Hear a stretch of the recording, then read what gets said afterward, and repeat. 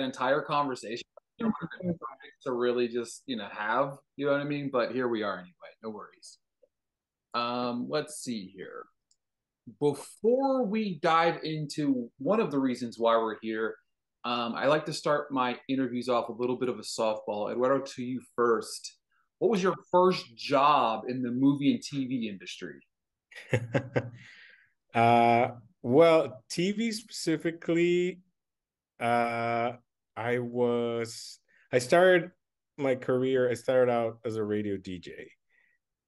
So that was my first job in entertainment that I would say that was my first job. Then when I would start working in TV, I was working for a promo department at a network in as a local network in Mexico City. So I started writing. It was they wanted to capture the youth, the younger audience, and I was the one kid from college who showed up, and they were like, "I guess you'll do. You tell us what the young people want." So I was like, "Okay." So I was writing their copy for their promos. That was my first job. Jason? I worked for a producer named Arnold Kopelson, who was an Academy Award-winning producer. He passed away a couple of years ago, but he had won an Oscar for Platoon, and he had a second nomination for The Fugitive, and I was fortunate enough to work for him during the Seven, Devil's Advocate, Perfect Murder, The Eraser. Not his best movies, but big movies nonetheless. And that was my first job in film.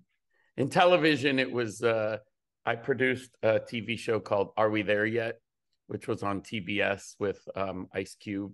And so that was my first foray into television. A follow-up to that is you guys created and co-written movies and TV shows and now production company as well. But I want to start from the beginning. How did you two meet? Well, I think Jason tells the better version of that story.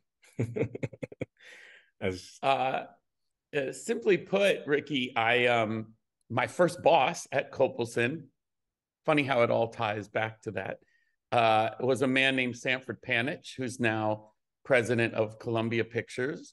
And he's sort of been a mentor angel on my shoulder, my career.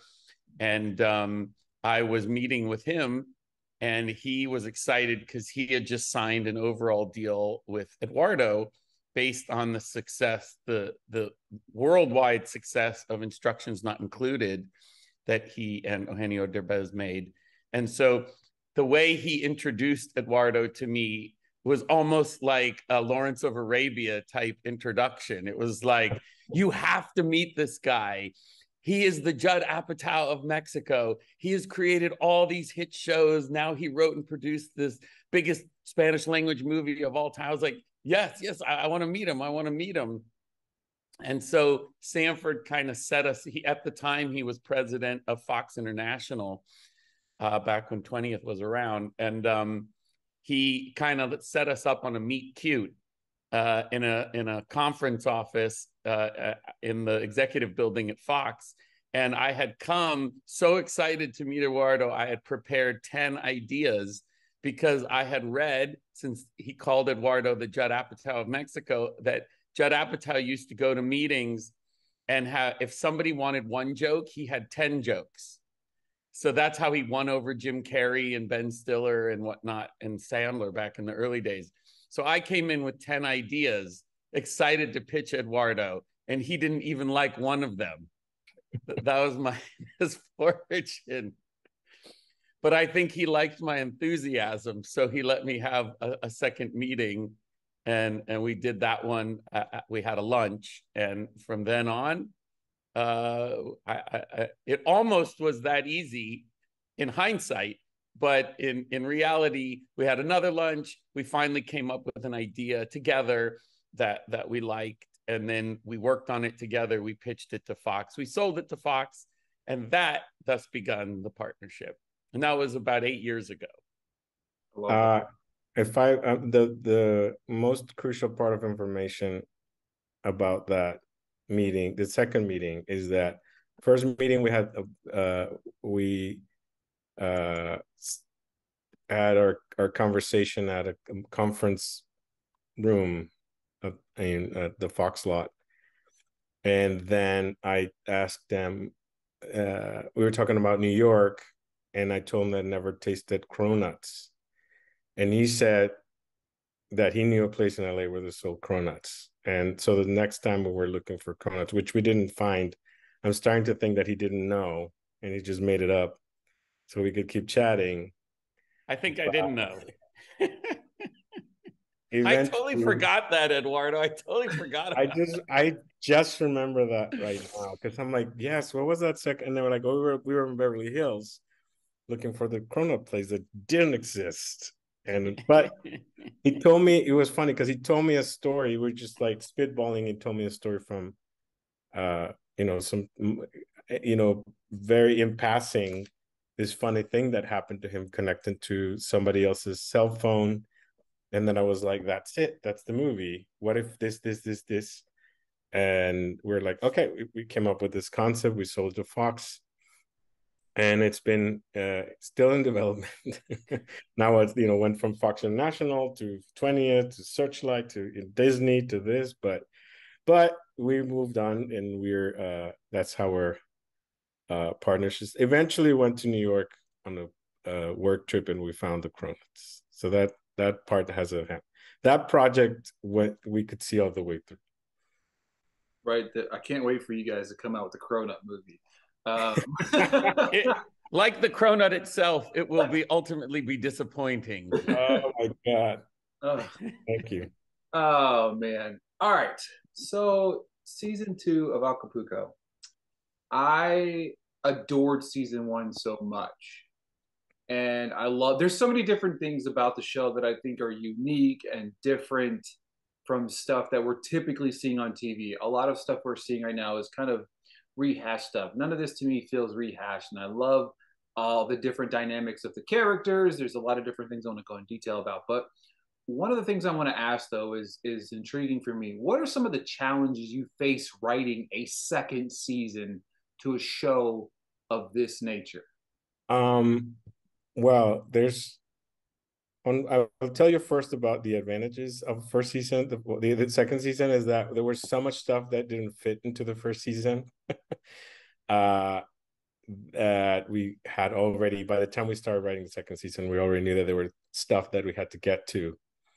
The challenges is that we have the challenge of the show, which was very enticing when we pitched it and when we presented to Apple, but once we got to the writers' room, it was a big challenge. It's just the idea of having two parallel storylines, to have something going on in the present that is tied to the past, and that kind of you're discovering almost at the same time on both timelines certain information. It's very tricky. You would not believe the amount of time that you have to kind of hold your cards close to your vest in the present, so you didn't tip the hand on the past. So that was very challenging, especially because one thing we wanted is just to give a little bit more information about to present day Maximo.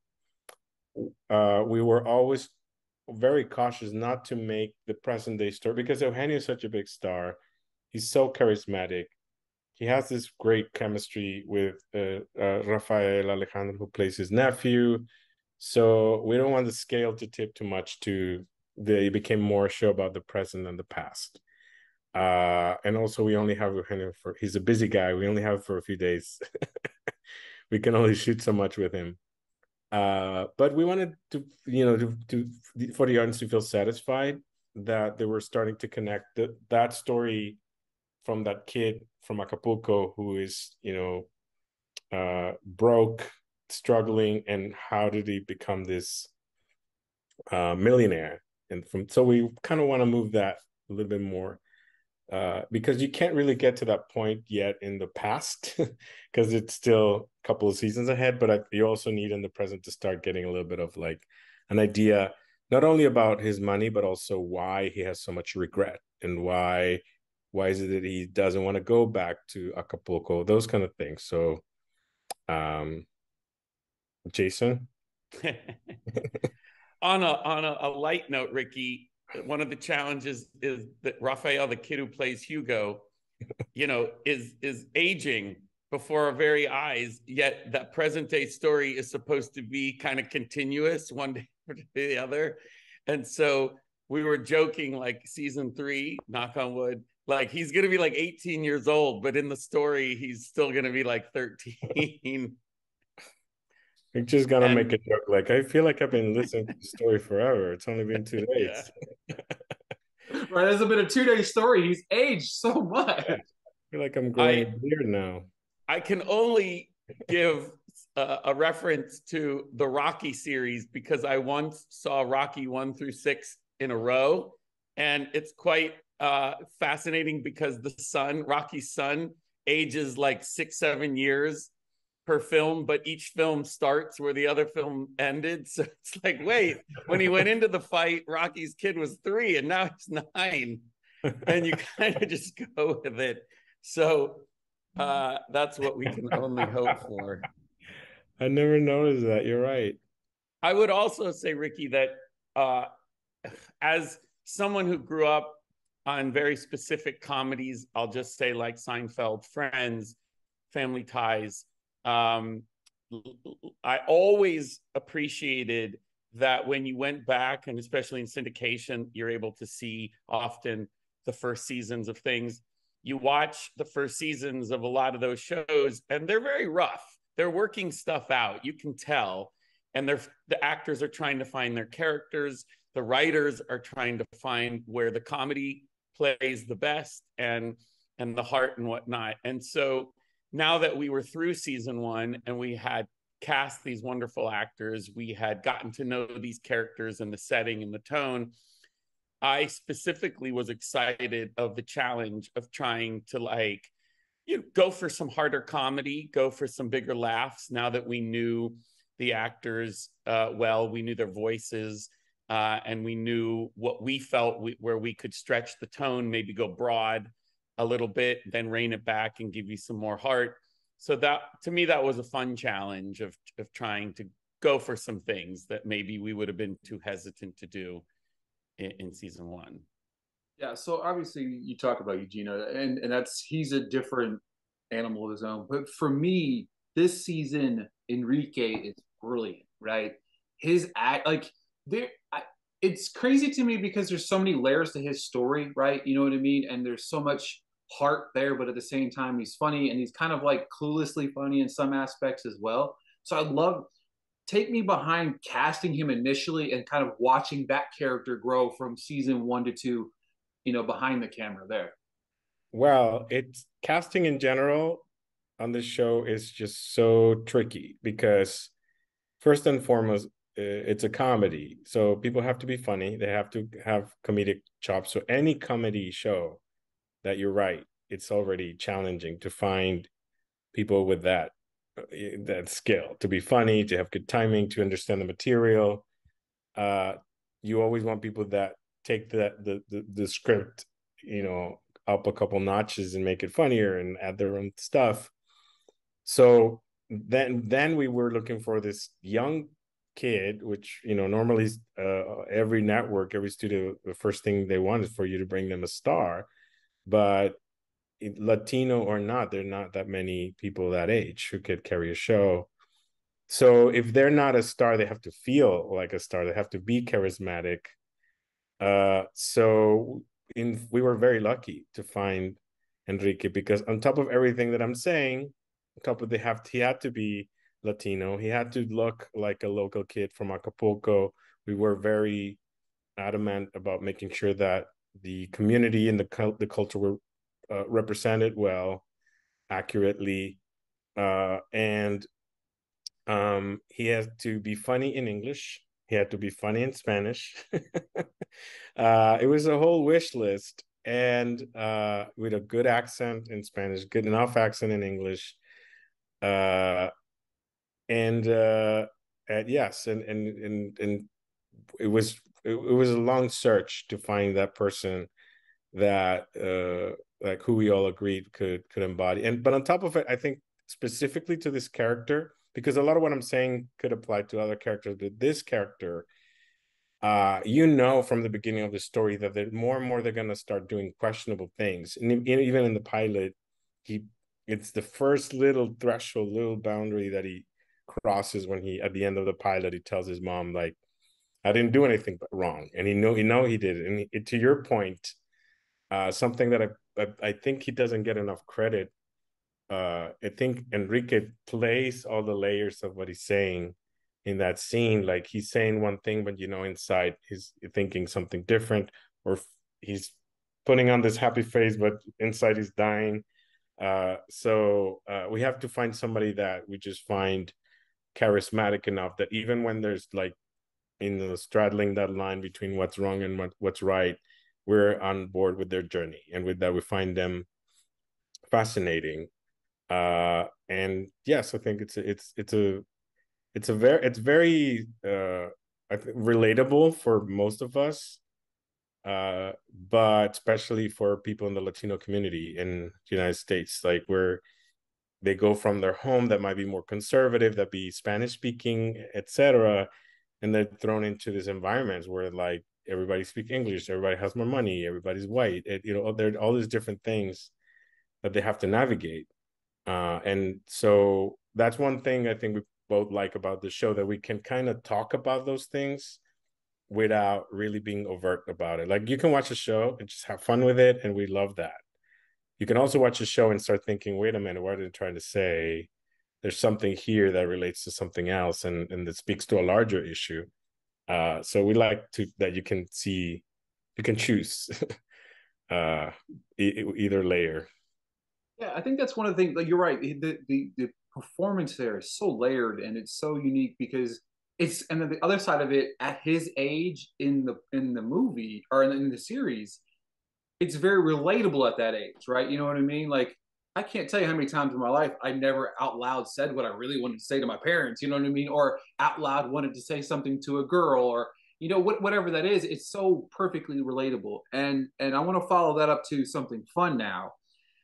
The singing duo by the pool. Okay. It is the greatest thing ever created. I love it. I look forward to it each episode, whether it's a song, whether they're singing.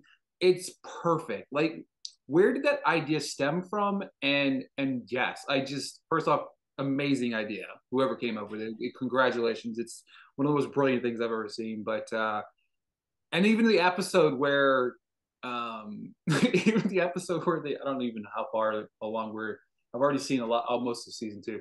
But when they get fired or whatever, I was like, no, we can't. And then it was like, I literally, like, audibly, I'm like in the middle of working, watching it. I'm like, I audibly yelled at my team, no, don't fire them. That's the best, my favorite part. But just take me behind the idea. And did you think it would be as rewarding as it has been? I have to say, it's been an immensely pleasant surprise. Eduardo and I came up with it for 2 reasons. One, because one of the first things we bonded about when we met each other was our love of musicals. We are both obsessed with Broadway musicals, film musicals, and we both adore them. We're fans. We are admirers. We want to do them, but we're also in reverence to the great ones. And so it was a late addition to the pilot script for one of the reasons is because we love 80s music, and we wanted to make sure that at least some 80s music made it into each show. So how can we do that? Well, let's put some singers at the pool. Even though Eduardo was like, I don't know if this is really what they would have at this pool. We were like, maybe it doesn't matter. It could just be a fun element to the background of the pool. So when we were casting them, it was originally just sort of background characters. And these 2 amazing people, they would work so hard. And they came when it was their day to shoot those scenes, season 1, they would come so prepared with these outfits and these lavish dance moves to the song. We had picked the song, so we knew what song they were going to sing, but we didn't know to the extent that they were going to bring it And it was obvious almost from the pilot on, like, these are amazing characters and actors performing them. We need to give them more to do. So in season 1, on the fly, we started giving them lines in the show. We started seeing if we could make them part of the family of Las Colinas. And then season 2, we were like, well, now they are part of the family. Let's see how much fun we can have with them. And so we hope to dig deeper with them in future seasons. I love that. I love it. I want to make sure. So Rockmere, right? Rockmere, is that right? Rockmere Entertainment. Rackmar. It's Rockmere. Eduardo's mom's name is Raquel, and my mom's name is Marcia. So I love that. I love that. So I love the idea that you're using this, obviously, to bring some more Latino representation to the big screen and small screen. Take me behind the creation and kind of what your future goals are with it within the industry. Well, I would say that first and foremost, like Jason said, when we started our collaboration and our creative partnership, we just started geeking out about movies, and in particular, the big common passion was just the remembering how it felt to be a kid growing up in the 80s and every summer going to this big idea, big concept movies from the Emblem movies and John Hughes, like all that stuff. So we were basically passionate about just creating big stories like that. So our commitment is first and foremost to push the boundaries of entertainment and see how thrilling it can be, to see in the crazy new narratives we can find. But the question is almost for us, like, how can we take the spirit of that and make it fit in the modern world? And a lot of it has to do with making sure that it represents the world the way it is right now, the world we both live in my case, coming, being a Mexican immigrant, coming from a Latino background, by being bilingual, being an out gay man, like making sure that everybody's included and telling it from that perspective. We haven't seen many other perspectives tell those same type of stories. So it's we want to think that so far the common thread of the things that we've written together, the things that we have produced, that they're stories with a lot of creativity and a lot of emotion. I think that that's the way it was back then. They were very inventive and they're very original, and they also had a lot of heart. There was not a lot of cynicism back then. So the question is, how do you do it? How do you make it? How do you connect it to the world we live today? How do we connect it to the technology we have today? So that's in greater terms. So in a day-to-day, like, we may have to make sure that we have hired like female directors, people of color as directors. In front of the camera, the stars or protagonists have been like, strong female characters, or again, queer people of color, and we kind of want to inject that. Rather, I don't think we see ourselves as like a message or like a social production company, but I doubt that you'll find a movie or a TV show or project where there won't be something that will make you think. And Acapulco is an example of that. I don't think it will be labeled as like a Latino issue show, but it very much does like a deep cut into the scenes of what it feels like to grow up in a Latino household. A lot of the Maximo's family is how I grew up. My mom is super religious. I think everybody in my family immediately realized that Nora is a lot like my mom. So yeah, it's like grabbing those things with, let's say, like, hey, we've seen this story, we've seen the Stranger Things, we've seen the ET, where the aliens go here. Why can't the aliens go to a Latino neighborhood? Why can't it be a brown kid? Why can't it be a black girl? Like, it's just the same amount of fun, and it's just as exciting. We just want to make sure that we're doing it in a way that everybody feels seen and included. I love that. I love that a lot. And you guys are the first two brought the projects. Obviously, we talked a little bit before we went live about Half Brothers, which is just an incredible piece of film. It's hilarious. It's heartfelt, and at the same time, Acapulco. It's for me with that series. It has your message that is loud and clear, in my opinion. Obviously, from my point of view, that you hear the diversity across the board, but it's also very funny, very heartfelt.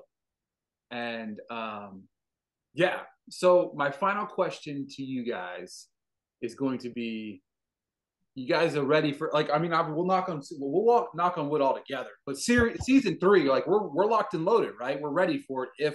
When you I'm going to say when we get the phone call, and I said I'm not even a part of the phone call, but when we'll make you part of it, Ricky. We'll call you. We'll text you. We'll send you a message. Like, but you guys have, I heard a little bit of it whenever you said earlier, few further seasons down the road. You guys are rocked and rolled, right?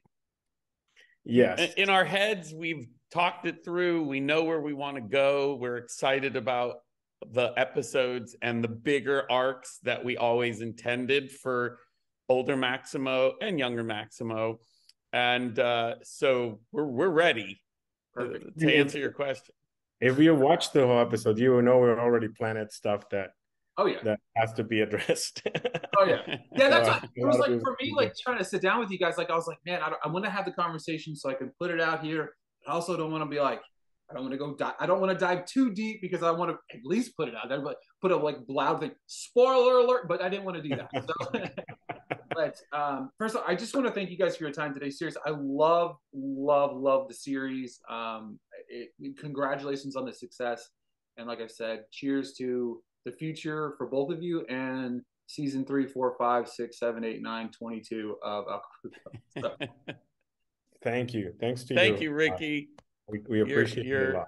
passion and enthusiasm means a lot to us. We really appreciate it.